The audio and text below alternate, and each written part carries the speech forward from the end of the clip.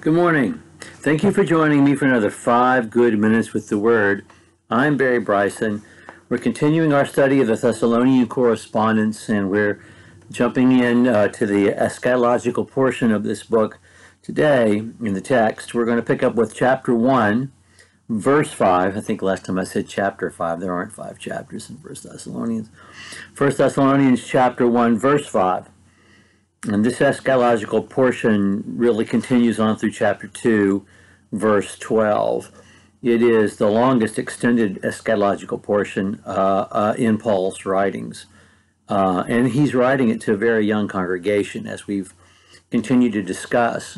We've been studying the Thessalonian correspondence, so that makes it even more interesting to us because he's talking to them about things he's already taught them about, and he was only with them for a few weeks. And so these topics were primary when he was planning a church.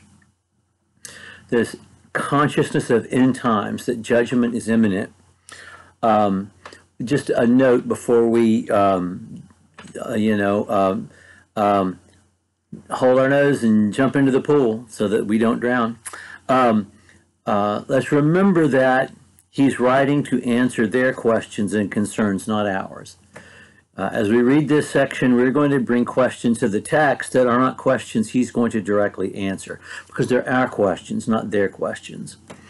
Their question back in 1 Thessalonians was, what happens to people who die before Jesus comes again? And his answer to them was, they're going to rise first and be reunited with Jesus first. They evidently have follow-up question or residual issues concerning the second coming, and the meaning of it and the timing of it, and how do you recognize the time. And he's going to be really kind of addressing that throughout the rest of the correspondence. But he's going to talk about something that has to happen before the second coming can occur, and it hasn't happened yet in their experience. So 1 Thessalonians chapter 1, we're going to just cover verses 5 through 10 today. This is a plain indication of God's righteous judgment, so that you may be considered worthy of the kingdom of God, for which you indeed are suffering. For, after all, it is only just for God to repay with affliction those who afflict you, and to give relief to you who are afflicted, and to us as well, when the Lord Jesus shall be revealed from heaven with his mighty angels in flaming fire, dealing out retribution to those who do not know God, and to those who do not obey the gospel of our Lord Jesus. These will pay the penalty of eternal destruction away from the presence of the Lord and from the glory of his power, when he comes to be glorified in his saints on that day, and to be marveled at among all who have believed, for our testimony to you was believed. The plain indication of God's righteousness is their suffering. We've already talked about how their suffering has had its positive effect on their capacity to love and to serve and to be obedient. Because they have endured together and held on to each other together, they've been able to grow and to be strong. It is only, they have absorbed the negative energy, and it has produced a positive effect. But it's also accomplishing something else. It is evidence.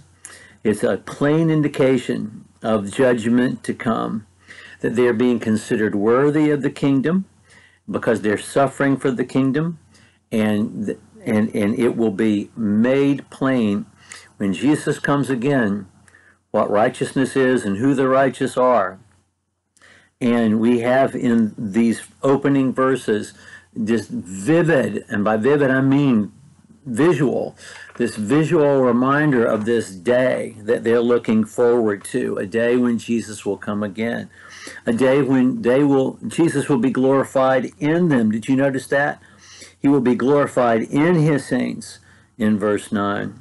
There are connections to several Old Testament passages here, particularly in referring to the coming in flaming fire, judgment coming in flaming fire. The first reference we have to the flaming fire is in the book of Numbers, chapter 11, and the last one is in Zephaniah, chapter 3. And there are countless in between those two quotes. But he more specifically quotes Isaiah chapter 2, verses 10, 19, and 21 in verse 9. And he seems to be quoting from the Septuagint, not from the Hebrew version, which is interesting as well. It makes you think that maybe someone possessed a copy or had studied that from that version there at that congregation. It's just it's a really cool piece of information, a little clue. But early on, he's saying, yes, the day is coming, the day is sure, and the day is going to be glorious, and you're going to see the glory of Jesus in it, and you're going to see Jesus glorify himself in you, through you, because of your faithfulness. And everybody's going to see, everybody's going to marvel, particularly those who have believed, and you're among those who have believed. So this is his introduction to reinforce the imminence of the day, the certainty of the day, and that it will be a day of judgment, a day when Jesus is going to be glorified, when there's not going to be a question about who the true power is and what truth is, because it's all going to be plain to everyone. Okay, we'll end the first chapter next time. We're going to look at verses 11 and 12, and then we're going to take a moment to introduce chapter 2 before we enter into the text of chapter 2. Thank you for joining me for another 5 good minutes. We'll pick up with verse 11 next time.